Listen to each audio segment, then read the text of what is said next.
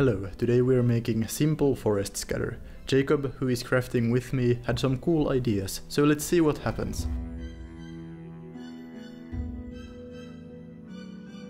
So we started by cutting out bases for our scatter pieces. First we drew out a few shapes from the board. For the basing, cardboard and cardstock works as well. Deciding not to go overboard with this project, we made only 6 pieces.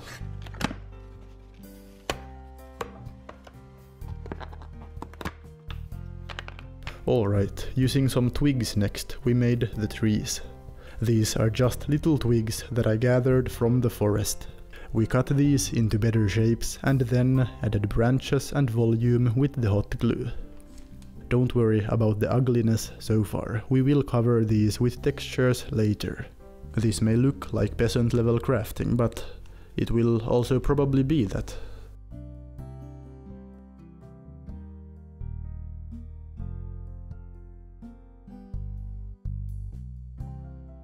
We messed around with the hot glue and created a few beautiful trees.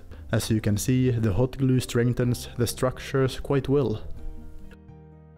We glued on the trees after planning where to place our spider eggs, cave entrance and more. Trees aside, next Jacob applied some wood filler to one base, placed some bark pieces and then figured out how to build his little cave.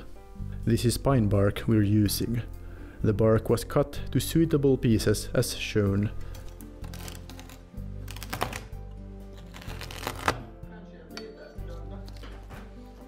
Then we glued them together into a cute little cave entrance.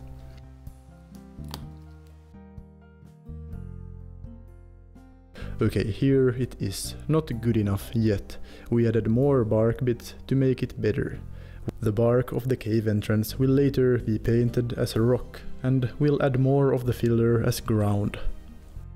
To cover the bases in such a way that we get an uneven natural ground, we applied plenty of the wood filler. Here the rocks and tree trunks will look as if submerged into the ground, which is good. The filler we used is quite thick, so it is best to water it down a bit.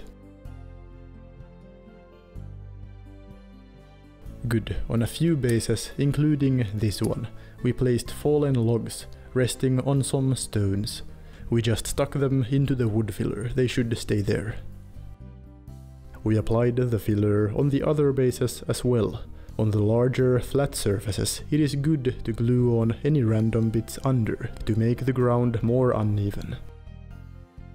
Here, around the cave entrance, we applied lots of filler, so it looks more like a cave entrance. While the filler was still soft, we placed some roots around the bases of a few trees. These roots were just picked up from the forest. The roots will be only slightly visible, under the flocking. We put the pieces aside and I thought these could also be used as peasant level winter scatter terrain. They don't need to be fully dry before the next step.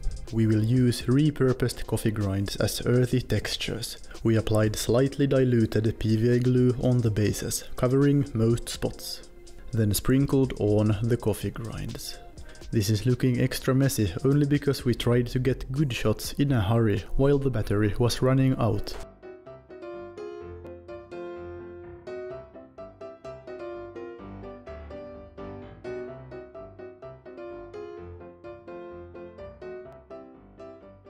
After a while we painted everything with a black base coat. A slightly diluted paint is good for this. The next day we painted the bases with brown. Here you can see some unpainted white spots that we noticed. The crappy base coat is no problem though, the brown covers well. On the trees and fallen logs we applied this texture paint Jacob brought. The idea was to get textures on the hot glue. And the trees should look good with this, or so he says. Alright, the stone surfaces were painted with dark sea blue. The paint here is diluted with water, so it kind of works like a wash. Do note that the purpose is not to create blue stones. After additional layers of other paints, the stones will have blue undertones, better than just grey or black. It is also good to paint unevenly for a more natural look. Here, just a quick breeze to save some time. Next step is to dry brush the ground and stones. We painted with a grey first. Here I was convinced that the blue worked. We can see that base coats and such really do matter. Then we used a tan. This was applied more heavily on the ground and then used for overbrushing the trees. The trees are now too pale, but they will be darkened in the next step, where we work with washes. We used these washes and inks to create a good wash for the rocks. For these types of crafts, simple washes made from cheap craft paints also work well, but this will look a bit better.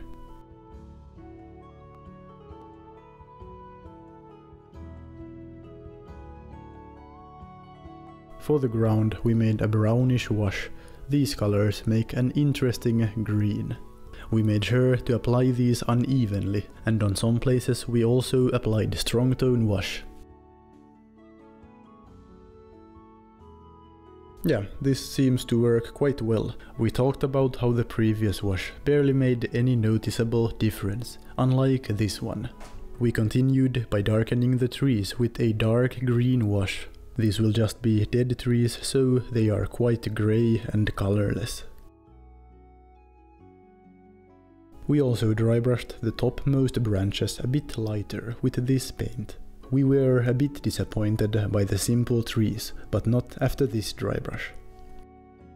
To finish off the stones, Jacob dry brushed gently with a very light grey. What is this real flocking? We mixed these flocks into a darker green flocking, then applied it using PVA glue. We applied it as patches, covering about half of the ground. All of this is looking quite good. Yeah, but I smell something. Yes, we shall compare dill with real flocking. Poor man's flocking versus army painter. One will win, but the other one will smell a bit better.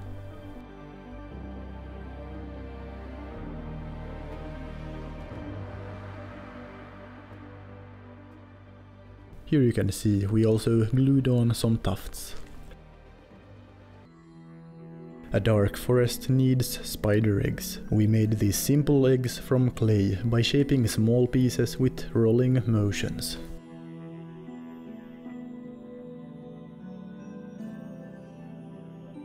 While the clay dried, we also made these quick mushrooms from hot glue and toothpicks. Those damned mushrooms in every build. Then we glued on the eggs and mushrooms, wherever they fit well.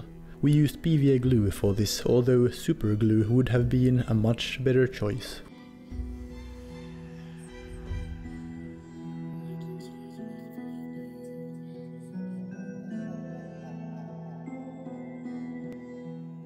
We also placed these two Citadel skulls on here. Before we made the cobwebs, we painted. First we painted the mushrooms red, then made white dots. These mushrooms are the best, and you can never go wrong with them. On the eggs and skulls we simply applied strong tone wash, and then also dry brushed a bit with drake tooth. For the webs we used this material. None of us actually remember where we got this or what it is, so please tell us if you know. This is how the webs are made. Take some of the torn material and wrap it around the trees and stones. Then be highly doubtful, will this ever work? At some point it should look quite good, but then you add diluted glue and it will look like a mess. Let's hope that the glue dries nicely. We also made some webs hanging down from the trees, and then some on the eggs. Now it is just to wait and see. Not that bad.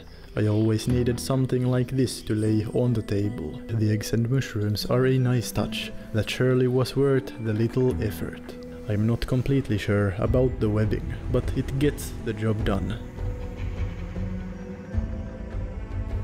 Thanks for watching. More simple crafts in these videos. If you enjoyed this one, do subscribe and like.